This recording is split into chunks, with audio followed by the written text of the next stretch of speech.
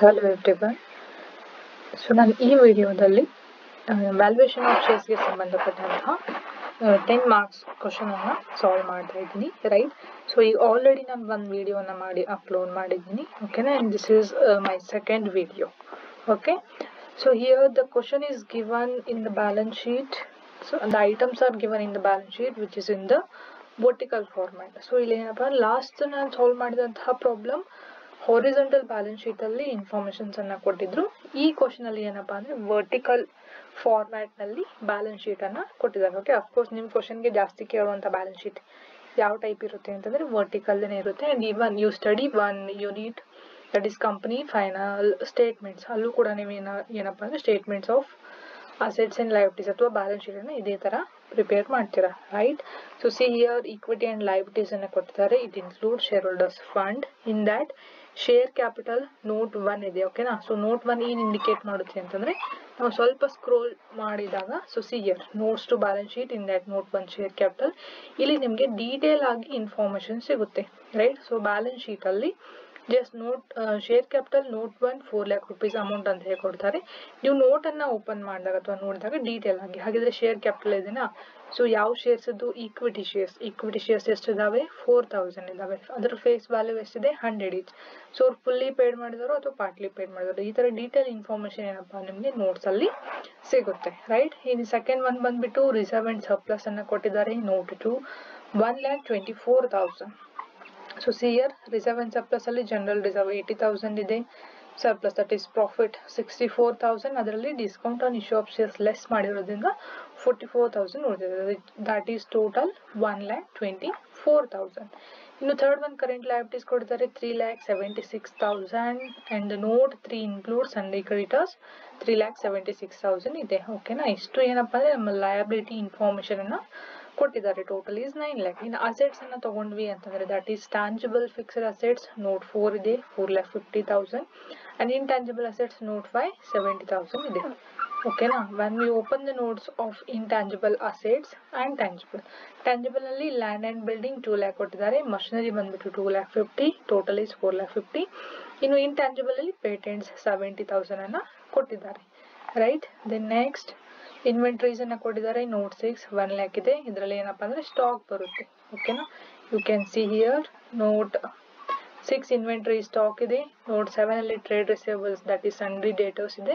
Note 8 ಅಲ್ಲಿ cash at bank 1,20,000 ಇದೆ, ಓಕೆನಾ? So see here inventory 6 1 lakh, trade receivable 7 1,60,000 and cash and cash ಇಕ್ವಿವೆಲೆಂಟ್ಸ್ 1,20,000. So total ಬಂದ್ಬಿಟ್ಟು 9 lakh, ಓಕೆನಾ? So this is the question. ಆಮೇಲೆ additional information ಅನ್ನ ಏನೇನ್ ಕೊಟ್ಟಿದ್ದಾರೆ ಅಂತಂದ್ರೆ ಮಾರ್ಕೆಟ್ ವ್ಯಾಲ್ಯೂ ಕೊಟ್ಟಿದ್ದಾರೆ. ಸೊ ಯಾವ ತರ ಮಾರ್ಕೆಟ್ ವ್ಯಾಲ್ಯೂ ಅಂತಂದ್ರೆ that is land and building 3 lakh rupees ಇದೆ, ರೈಟ್? ಸೊ ಮೇನ್ ಕ್ವಶನ್ ಅಲ್ಲಿ so ಸಿಯರ್ land and building 2 lakh rupees ಇತ್ತು ಬುಕ್ ವ್ಯಾಲ್ಯೂ ಅಲ್ಲಿ. ಈಗ ಅದರ ಮಾರ್ಕೆಟ್ ವ್ಯಾಲ್ಯೂ ಎಷ್ಟಾಗಿದೆ ಅಂತಂದ್ರೆ 3 lakh rupees ಆಗಿದೆ. ಇನ್ನು ಗುಡ್ ವಿಲ್ ಏನಪ್ಪಾ ಅಂದ್ರೆ 3,50,000 ವ್ಯಾಲ್ಯೂ ಆಗಿದೆ. ಇದ್ರಲ್ಲಿ ಕೊಟ್ಟಿರಲಿಲ್ಲ, ಬಟ್ ಅಡಿಷನಲ್ ಇನ್ಫಾರ್ಮೇಶನ್ ಕೊಟ್ಟಿದ್ದಾರೆ ಅಂತಂದ್ರೆ ನಾವು ಇದನ್ನ ಕನ್ಸಿಡರ್ ಮಾಡಬೇಕು. ಅಂಡ್ ಮಷಿನರಿ ಬಂದ್ಬಿಟ್ಟು 2,20,000. So see here machinery value 2,50,000 ಇದ್ದು ಏನಪ್ಪಾ ಅಂದ್ರೆ ಡಿಕ್ರೀಸ್ ಆಗಿ 2,20,000 ಆಗಿದೆ, ಓಕೆನಾ? ಆಮೇಲೆ ಪ್ರಾಫಿಟ್ಸ್ ಅನ್ನ ಕೊಟ್ಟಿದ್ದಾರೆ 3 yearದು, ನೀವು ನೋಡಬಹುದು. ದಟ್ ಈಸ್ 14-15 ಗೆ 1,60,000, 15-16 ಗೆ 1,40,000 ಅಂಡ್ 16-17 ಗೆ 1,80,000 ಕೊಟ್ಟಿದ್ದಾರೆ, ಓಕೆನಾ? ಸೊ ಈ ತರ ಡೀಟೇಲ್ ಆಗಿ ಪ್ರಾಫಿಟ್ ಅನ್ನ ಕೊಟ್ರೆ ಸಿಂಪಲ್ ಎವರೇಜ್ ಇಲ್ಲ ವೇಟೆಡ್ ಎವರೇಜ್ ಅನ್ನ ಫೈಂಡ್ ಔಟ್ ಮಾಡಿ ನಾವು ಎವರೇಜ್ ಪ್ರಾಫಿಟ್ ಅನ್ನ ಕಂಡು ಹಿಡಿಬೇಕಾಗುತ್ತೆ. ಸಿಂಪಲ್ ಎವರೇಜ್ ಅನ್ನ ಯಾವಾಗ ನಾವು ಫೈಂಡ್ ಔಟ್ ಮಾಡ್ತೀವಿ ಅಂದ್ರೆ ಪ್ರಾಫಿಟ್ ನಾರ್ಮಲ್ ಆಗಿ ಕೊಟ್ಟಿದ್ದು ಜಸ್ಟ್ ಲೈಕ್ 1,60,000 ಇದೆ, 1,40,000 ಡಿಕ್ರೀಸ್ ಆಯಿತು, ಆಮೇಲೆ 1,80,000. ಈ ತರ ಇದ್ರೆ ಏನಪ್ಪಾ ಸಿಂಪಲ್ ಎವರೇಜ್ ಮೆಥಡ್ ಅನ್ನ ಫಾಲೋ ಮಾಡ್ತೀವಿ. ಇನ್ನು ವೇಟೆಡ್ ಅನ್ನ ಯಾವಾಗ ಫಾಲೋ ಮಾಡ್ತೀವಿ ಅಂದ್ರೆ ಪ್ರಾಫಿಟ್ ಕಂಟಿನ್ಯೂಸ್ ಆಗಿ ಇನ್ಕ್ರೀಸ್ ಆಗಿರ್ಬೇಕು, ಇಲ್ಲ ಡಿಕ್ರೀಸ್ ಆದಾಗ ಫಾಲೋ ಮಾಡ್ತೀವಿ, right? Then the company follows the practice of transferring 20% of profit to the general reserve. So profit ಅನ್ನ ಎಷ್ಟು ಟ್ರಾನ್ಸ್ಫರ್ ಮಾಡ್ತಾ ಇದ್ದಾರೆ ಜನರಲ್ ರಿಸರ್ವ್ಗೆ ಅಂತಂದ್ರೆ 20%. ಆಮೇಲೆ similar type of companies earn 10% of their share. So NRR ಎಷ್ಟು ಕೊಟ್ಟಿದ್ದಾರೆ ಅಂತಂದ್ರೆ 10% ಅನ್ನ ಕೊಟ್ಟಿದ್ದಾರೆ. That is normal rate of return. So ಈ ಎಲ್ಲ ಇನ್ಫಾರ್ಮೇಶನ್ ಯೂಸ್ ಮಾಡಿಕೊಂಡು ಮೇನ್ ಕ್ವಶನ್ ಏನ್ ಕೊಟ್ಟಿದ್ದಾರೆ ಅಂದ್ರೆ find out the value of equity shares of the company as under first one ಬಂದ್ಬಿಟ್ಟು net asset method, second one ಬಂದ್ಬಿಟ್ಟು ಈಲ್ಡ್ ವ್ಯಾಲ್ಯೂ ಮೆಥಡ್, ಆಮೇಲೆ third one ಬಂದ್ಬಿಟ್ಟು ಫೇರ್ ವ್ಯಾಲ್ಯೂ ಮೆಥಡ್ ಇದೆ, ಓಕೆನಾ? ಹಾಗಿದ್ರೆ ಈ ಮೂರು ಮೆಥಡ್ಗಳನ್ನ ಒನ್ ಬೈ ಒನ್ ಸಾಲ್ವ್ ಮಾಡ್ತಾ ಹೋಗೋಣ, ಓಕೆನಾ? ದೆನ್ ಫಸ್ಟ್ ಮೆಥಡ್ ಬಂದ್ಬಿಟ್ಟು ನೆಟ್ ಅಸೆಟ್ ಮೆಥಡ್, ಇದನ್ನ ಸಾಲ್ವ್ ಮಾಡ್ತಾ ಇದ್ವಿ. ಇದನ್ನ ಸಾಲ್ವ್ ಮಾಡೋದಕ್ಕೆ right, so see here we need to mention the caption, that is calculation of net asset value. Idr formula bandibiಟ್ಟು value of a share equal to net assets available to equity shareholders divided by number of equity shares. ಓಕೆನಾ. ಇನ್ನು ಈ ಫಾರ್ಮುಲಾದಲ್ಲಿ ನಮಗೆ amount ಸಿಗಬೇಕು ಅಂತಂದ್ರೆ question ಅಲ್ಲಿ ಎಲ್ಲೂ ನೇರವಾಗಿ net assets available to equity share holders ಅಂತ ಹೇಳಿ ಕೊಟ್ಟಿಲ್ಲ. ಸೊ ಇದನ್ನು ಫೈಂಡ್ ಔಟ್ ಮಾಡೋದಕ್ಕೆ here we prepare one statement. ಓಕೆನಾ. So see here calculation of net assets available to equity share holders ಅಂತ ಹೇಳಿ ಇದೆ. ಓಕೆನಾ. ಸೊ ಯೂಶುವಲಿ ಈ ಸ್ಟೇಟ್ಮೆಂಟ್ ನ ಪ್ರಿಪೇರ್ ಮಾಡೋದಕ್ಕೆ ಬರುವಂತ ಒಂದು ನಾರ್ಮಲ್ ಫಾರ್ಮೆಟ್ ಏನೇನಿರುತ್ತೆ ಅಂತಂದ್ರೆ ಟೋಟಲ್ ಅಸೆಟ್ಸ್ ಅನ್ನ ರೆಕಾರ್ಡ್ ಮಾಡ್ತೀವಿ, ಮಾರ್ಕೆಟ್ ವ್ಯಾಲ್ಯೂ ಕೊಟ್ರೆ ಮಾರ್ಕೆಟ್ ವ್ಯಾಲ್ಯೂ, ಇರಲಿಲ್ಲ ಅಂತಂದ್ರೆ ಬುಕ್ ವ್ಯಾಲ್ಯೂ ಅನ್ನ ತಗೊಂಡು ಇದರಲ್ಲಿ ಔಟ್ಸೈಡ್ ಲಯಬಿಲಿಟೀಸ್ ಅನ್ನ ಲೆಸ್ ಮಾಡ್ತೀವಿ. ರೈಟ್, ಪ್ರಿಫರೆನ್ಸ್ ಶೇರ್ ಕ್ಯಾಪಿಟಲ್ ಅನ್ನ ಕೊಟ್ಟಿದ್ರೆ ಅದನ್ನು ಕೂಡ ಲೆಸ್ ಮಾಡ್ತೀವಿ. ಓಕೆನಾ. ದೆನ್ ಅವಾಗ ನಮ್ಗೆ ಏನ್ ಸಿಗುತ್ತೆ ಅಂದ್ರೆ net assets available to equity share holders ಸಿಗುತ್ತೆ. Then see here total assets ನಮ್ಮ ಹತ್ರ ಏನೇನಿದೆ. ರೈಟ್, ಸೊ ಫಸ್ಟ್ ಗೆ ಮಾರ್ಕೆಟ್ ವ್ಯಾಲ್ಯೂಸ್ ಯಾವ್ದು ಕೊಟ್ಟಿದ್ದಾರೆ, ದಟ್ ಈಸ್ ಗುಡ್ ವಿಲ್ ಕೊಟ್ಟಿದ್ದಾರೆ 3,50,000 ಇದೆ, ಲ್ಯಾಂಡ್ ಅಂಡ್ ಬಿಲ್ಡಿಂಗ್ 3 lakh ಇದೆ, ಮಷಿನರಿ 2,20,000 ಇದೆ. ಓಕೆನಾ. ಫಸ್ಟ್ ಗೆ ಸಿ ಹಿಯರ್ ಗುಡ್ ವಿಲ್ 3,50,000.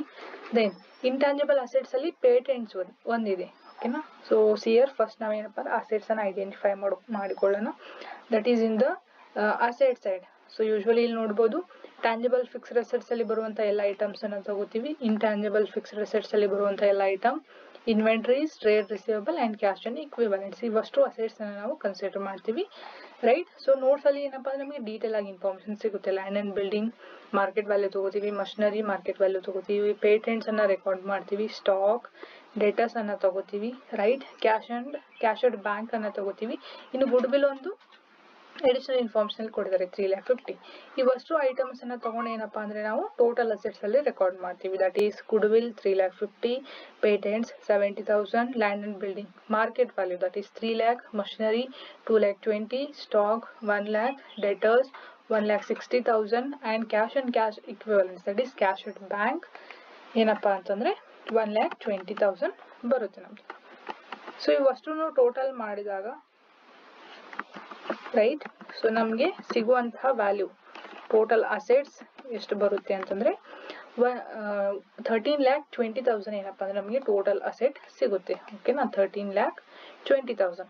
ಈ ಟೋಟಲ್ ಅಸೆಟ್ಸ್ ಅಲ್ಲಿ ಔಟ್ಸೈಡ್ ಲಯಬಿಲಿಟೀಸ್ ಅನ್ನ ನಾವು ಲೆಸ್ ಮಾಡ್ತೀವಿ. ಓಕೆನಾ. ಹಾಗಿದ್ರೆ ಔಟ್ಸೈಡ್ ಲಯಬಿಲಿಟೀಸ್ ಯಾವ ಇನ್ಫಾರ್ಮೇಶನ್ ಕೊಟ್ಟಿದ್ದಾರೆ ನೋಡಿ ಬ್ಯಾಲೆನ್ಸ್ ಶೀಟ್ ಅಲ್ಲಿ.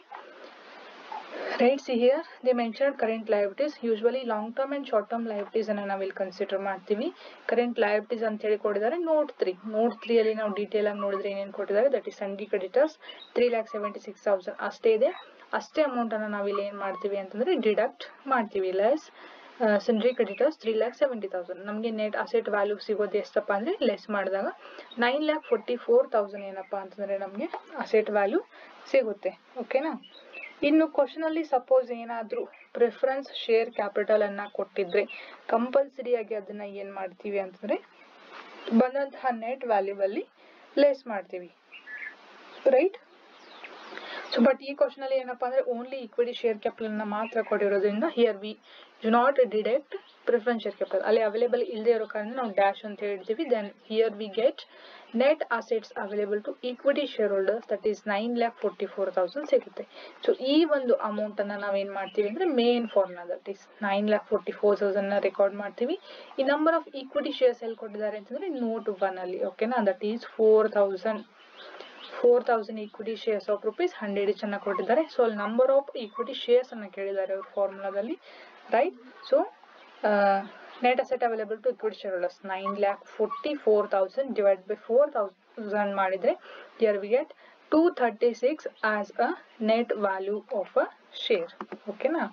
ನಮಗೆ ಇಲ್ಲಿ ಏನ್ ಸಿಗುತ್ತೆ ಅಂತಂದ್ರೆ net value of equity share ಸಿಗುತ್ತೆ. ರೈಟ್, ಈ ತರ ನೀವು ಏನಪ್ಪಾ ಅಂತಂದ್ರೆ ಫಸ್ಟ್ ಮೆಥಡ್ ಅನ್ನ ಸಾಲ್ವ್ ಮಾಡಬೇಕು. ಓಕೆನಾ. So the main formula is net asset available to equity share holders divided by number of equity shares. So net ಇದನ್ನ ಸ್ಟೇಟ್ಮೆಂಟ್ ಅನ್ನ ಪ್ರಿಪೇರ್ ಮಾಡ್ತೀವಿ. That is calculation of net asset available to equity share holders. It includes total assets. From that we deduct net outside liabilities ಅನ್ನ less ಮಾಡ್ತೀವಿ. Preference share capital ಕೊಟ್ಟರೆ less ಮಾಡ್ತೀವಿ. Then we get net asset available to equity share holders. ಇದನ್ನ ನಾವು main ಫಾರ್ಮುಲಾದಲ್ಲಿ fill ಮಾಡಿ divide by number of equity shares ನ divide by ಮಾಡಿದ್ರೆ ನಮಗೆ ನೆಟ್ ಅಸೆಟ್ ವ್ಯಾಲ್ಯೂ ಸಿಗುತ್ತೆ ಓಕೆನಾ 236 ರೂಪೀಸ್. ಇನ್ನು ಸೆಕೆಂಡ್ ಮೆಥಡ್ ಬಂದಾಗ ಇದರಲ್ಲಿ ಸ್ವಲ್ಪ 3 ಸ್ಟೆಪ್ಸ್ಗಳನ್ನ ನೀವು ಫಾಲೋ ಮಾಡಬೇಕಾಗುತ್ತೆ.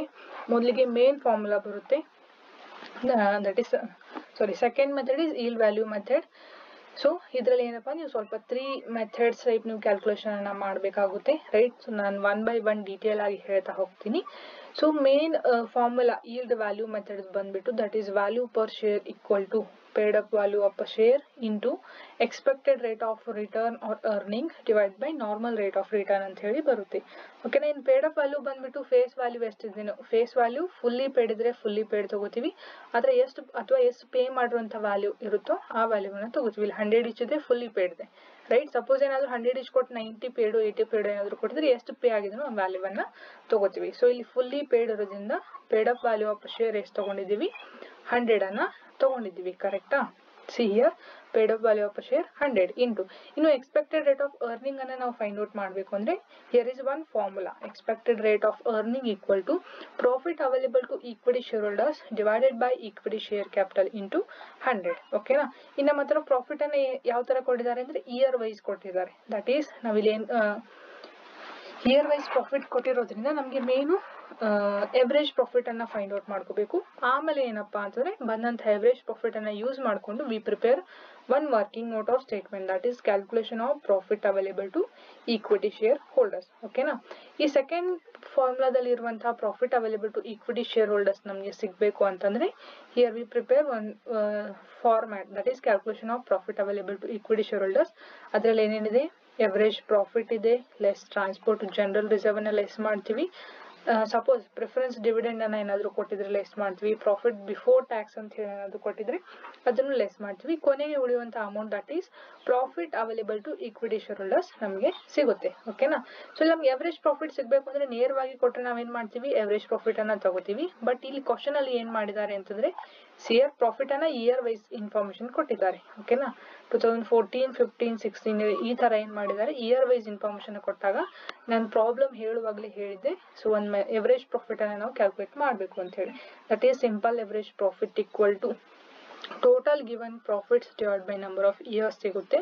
So total profits that is 1,60,000. ಓಕೆನಾ. 1,60,000, 1,40,000 and 1,80,000. ಸೊ ಡಿವೈಡೆಡ್ ಬೈ 3 ಮಾಡಿದ್ರೆ ಓಕೆನಾ, here we get 4,80,000 divided by 3, we get 1,60,000 as a average profit. So ಈ average profit ಅನ್ನ calculation of profit available to equity shareholders ಅಲ್ಲಿ use ಮಾಡ್ತೀವಿ. That is 1,60,000 ಅಂತ ಹೇಳಿ less transport to ಜನರಲಿಸಮ್. ಈ item ಅನ್ನ ಎಲ್ಲಿಂದ ತಗೊಂಡಿದ್ದೀವಿ ಅಂತಂತಂದ್ರೆ so see here in the question ಅಲ್ಲಿ ಅವರು ನೇರವಾಗಿ ಕೊಟ್ಟಿದ್ದಾರೆ. Transfer of it is a practice of transferring 20% of profit to general reserve ಅಂತ ಹೇಳಿ. ದಟ್ ಈಸ್ ವೈ 20% ಅಮೌಂಟ್ ಅನ್ನ ಏನಪ್ಪಾ ಅಂದ್ರೆ ಜನರಲ್ ರಿಸರ್ವ್ ಗೆ ಟ್ರಾನ್ಸ್ಫರ್ ಮಾಡ್ತೀವಿ. 1,60,000 into 20 divided by 100. Here we get 32,000. Then we get profit available to equity shareholders 1,28,000. So ಇದನ್ನ ಈ amount ಅನ್ನ ಏನಪ್ಪಾ ಅಂದ್ರೆ ಸೆಕೆಂಡ್ ಫಾರ್ಮುಲಾದಲ್ಲಿ ಹಾಕ್ತೀವಿ. That is 1,28,000 divided by equity share capital. ನೀವು ಕ್ವಶನ್ ಅಲ್ಲಿ ನೋಡಿದ್ರೆ 4 lakh equity shares of rupees 100 each. ಓಕೆನಾ. ಫುಲ್ಲಿ ಕೊಟ್ಟಿದ್ದಾರೆ ಅವರು 4,000 equity shares of rupees 100 is 4 lakh ಏನಪ್ಪಾ ಅಂದ್ರೆ ನಮ್ದು equity share capital ಬರುತ್ತೆ. ಫಸ್ಟ್ ಮೆಥಡ್ ಅಲ್ಲಿ ನಂಬರ್ ಆಫ್ equity shares ಕೇಳಿದಾಗ 4,000, ಸೆಕೆಂಡ್ ಮೆಥಡ್ ಅಲ್ಲಿ equity share capital ಅನ್ನ ಕೇಳ್ತಾರೆ, ದಟ್ ಈಸ್ 4 lakh ಅಂತ ಹೇಳಿ ರೆಕಾರ್ಡ್ ಮಾಡ್ತೀವಿ. ಓಕೆನಾ. Profit available to equity share holders ಎಷ್ಟು ಬಂತು ಅಂತಂದ್ರೆ 1,28,000 divided by equity share capital ಬಂದ್ಬಿಟ್ಟು 4 lakh into 100 ಮಾಡಿದಾಗ ನಮಗೆ ಎಕ್ಸ್ಪೆಕ್ಟೆಡ್ ರೇಟ್ ಆಫ್ ಅರ್ನಿಂಗ್ ಸಿಗುತ್ತೆ. That is 32%. ಈ 32 ಅನ್ನ ಮೇನ್ ಫಾರ್ಮುಲಾದಲ್ಲಿ ಹಾಕ್ತೀವಿ. That is paid up value of share 100 ಇದೆ, ಎಕ್ಸ್ಪೆಕ್ಟೆಡ್ ರೇಟ್ ಆಫ್ ಅರ್ನಿಂಗ್ ಬಂದ್ಬಿಟ್ಟು 32 ಇದೆ. ಇನ್ನು ನಾರ್ಮಲ್ ರೇಟ್ ಆಫ್ ರಿಟರ್ನ್ ಅನ್ನ ಕ್ವಶನ್ ಅಲ್ಲಿ ಕೊಟ್ಟಿದ್ದಾರೆ. That is the company earn the at 10% of their share. It is nothing but normal rate of return. ಅದನ್ನ ನಾವು main ಫಾರ್ಮುಲಾದಲ್ಲಿ ಹಾಕಿದಾಗ here we get yield value rupees 320 as a yield value ಅಂತ ಹೇಳಿ ಬರುತ್ತೆ. ಓಕೆನಾ. ಸೊ yield value 320 ಇದೆ, net value 236 ಇದೆ. So ಎರಡು ವ್ಯಾಲ್ಯೂವನ್ನ ಫೈಂಡ್ ಔಟ್ ಯೂಸ್ ಮಾಡ್ಕೊಂಡು ನಾವು ಏನ್ ಕ್ಯಾಲ್ಕುಲೇಟ್ ಮಾಡ್ತೀವಿ ಅಂದ್ರೆ third method, that is fair value method ಅನ್ನ ಕ್ಯಾಲ್ಕುಲೇಟ್ ಮಾಡ್ತೀವಿ. Calculation of fair value equal to net value plus yield value divided by 2. Net value ಎಷ್ಟು ಬಂದಿದೆ 236, yield value ಎಷ್ಟಿದೆ 320 divided by 2 ಮಾಡಿದಾಗ we get 278 fair value per equity share. Rupees ಏನಪ್ಪ ಅಂತಂದರೆ ನಮ್ಮದು 278 ಬರುತ್ತೆ. ಓಕೆನಾ? ಈ ಥರ ನೀವು ಸ್ಟೆಪ್ ಬೈ ಸ್ಟೆಪ್ 3 ಮೆಥಡನ್ನು ಸಾಲ್ವ್ ಮಾಡಬೇಕಾಗುತ್ತೆ. ಅವ್ರ ಕ್ವಶನಲ್ಲಿ calculate fair value of equity share ಅಂತಲೂ ಹೇಳಿದ್ರು ಅಂತಂದರೆ ಇದೇ 3 ಮೆಥಡನ್ನು ಫಾಲೋ ಮಾಡಬೇಕು. ಇನ್ನು ಕ್ವಶನಲ್ಲಿ ಡೀಟೇಲ್ ಆಗಿನೇ ಹೇಳಿದ್ದಾರೆ, calculate net asset method, yield value method and fair value method ಅಂತ ಹೇಳಿ, right? So fair value that is 278 ಬರುತ್ತೆ ನಮ್ಮದು, ರೈಟ್? ದೆನ್ yield ವ್ಯಾಲ್ಯೂ ಬಂದ್ಬಿಟ್ಟು 320 ಇದೆ. ನೆಟ್ ವ್ಯಾಲ್ಯೂ ಎಷ್ಟಿದೆಯಪ್ಪ ಅಂತಂದರೆ 236 ಇದೆ.